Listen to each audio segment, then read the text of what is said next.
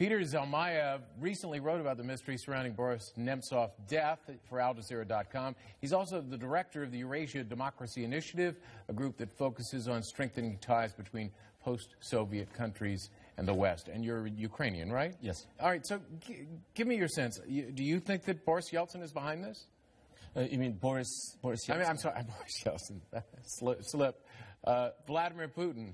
Well, I think that the climate of witch hunts that we've observed over the past several years, and especially since Russia's annexation of Crimea, I think is ultimately responsible for this murder. Whether we are ever able to link it directly to Mr. Putin or anyone in his chain of command is far from certain, and it's probably irrelevant, because I think ultimately it is this atmosphere of hysteria where Mr. Nemtsov's effigies were burned at these Nazi-style rallies in Moscow, in central Moscow, or his images trampled on in public lavatories. That is what Mr. Putin is responsible for, this sort of climate where terror was okay. Right, there's widespread speculation about this. Nobody knows exactly what happened except the people who are involved in this crime.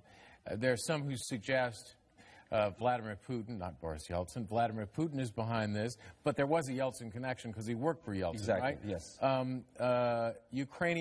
Some are suggesting Ukrainians are behind this. Is that right? There are many different theories that are being, presented to the public or fed to the public. Mr. Putin went on air shortly after the murders and offered the so-called the central line, and that is that it was an attempt to discredit him, his government, to sow chaos in Russia. And then there were, the state-owned channels went into basically overdrive, trying to present and concoct other theories. Has it created chaos in Russia, really? Not so far. It has created much anxiety, and primarily among the opposition folks who believe that this portends a whole new era of crackdown and repressions in Russia. There have been other suggestions. There have been wild speculation. Talked about ISIL being involved, a Muslim Islamic group being involved in this.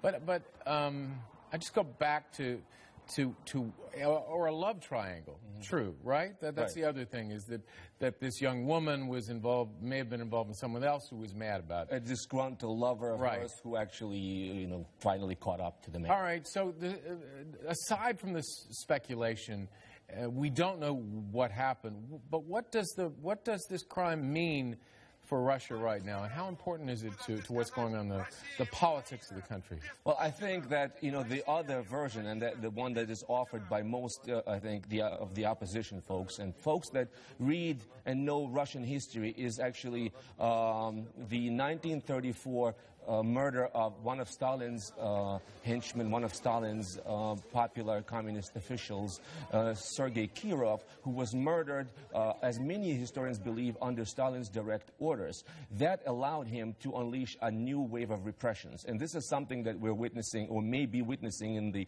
weeks and months to come, that this murder, precisely as you mentioned, using the various wild versions, the Ukrainian nationalists or the Muslim terrorists, the opposition themselves, to create a martyr figure, that will be used in order to finally vanquish the fledgling opposition and institute a new era, a brave new Russia, where this terror will be the new normal. We'll have to see what happens with this. Peter Zalmayev, thank you very much.